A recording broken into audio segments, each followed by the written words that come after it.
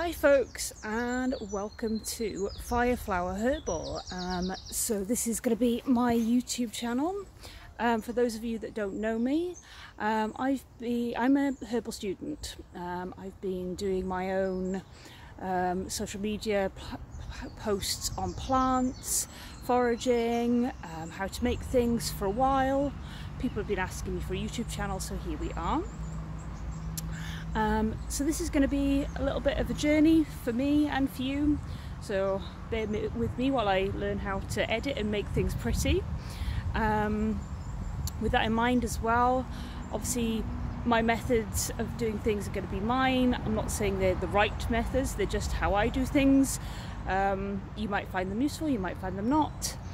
The same with identifying plants. I'm going to show you obviously how to identify plants, how to use them, but ultimately, you know, you are still responsible for being in charge of what you put in your own mouth. You know, no one person is an expert. Always check your resources, and that includes me. I also wanted to talk as well a little bit about on the channel, you may hear me referring to plants, you may hear me using gendered language with plants, and I wanted to talk a little bit about that.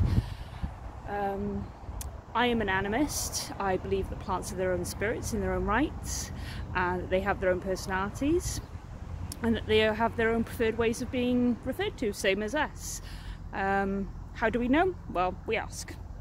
That being said, how I interpret what they say to me is going to be different to what you interpret what they say to you. So if I refer to a plant as he or she and you get something completely different, both of those things are valid. There's no one rule when it comes to these things. It's all about talking to the plants and listening to what they have to say to us, and what they have to say to us is going to vary from person to person. So we're out today in a little patch of land that is close to where I live. You can probably hear the cars behind me. So we're going to have a little look at some of the stuff around us. So we've got some wild garlic here.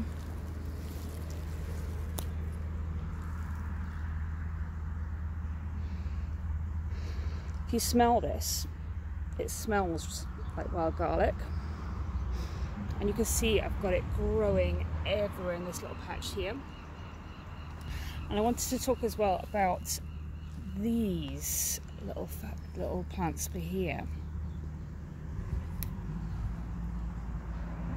So these are celandines. So if you're not familiar with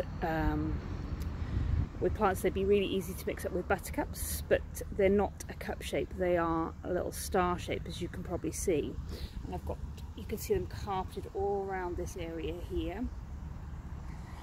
They are a member of the buttercup family though, and one of the folk names for these is pilewort, and they were used in folk remedies for piles and for things like that.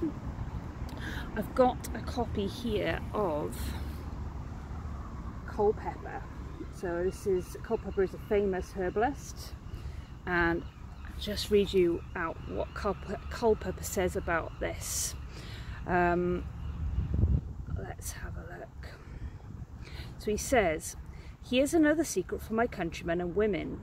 Pilewort made into an oil, ointment or plaster readily cures both the piles and hemorrhoids and the king's evil.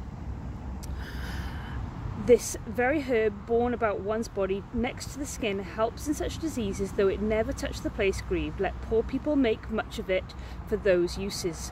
With this I cured my own daughter of the king's evil, broke the sore, drew out 1/4 of a pint of corruption, and cured without any scar, all in 1 week's time."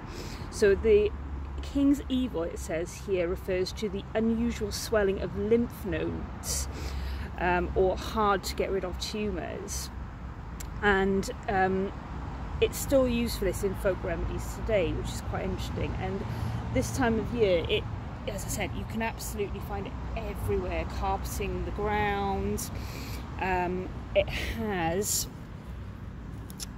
these little, I think they're almost like club-shaped leaves on them. So that's one to look out for. So I hope that we're going to go on a nice little journey on this YouTube channel, and I look forward to seeing you again. Thanks for watching.